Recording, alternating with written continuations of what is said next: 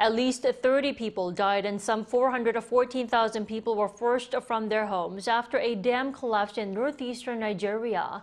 According to Nigeria's National Emergency Management Agency, the Alau Dam on the Ngadda River in the state of Borno ruptured, with floodwater covering 40% of the city of Maiduguri.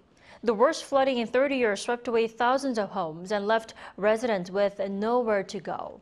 The governor of Borno State said Wednesday that authorities were scrambling to rescue residents and place them in temporary shelters. Floods also destroyed a state zoo, killing 80% of its animals and washing live crocodiles and snakes into flooded communities.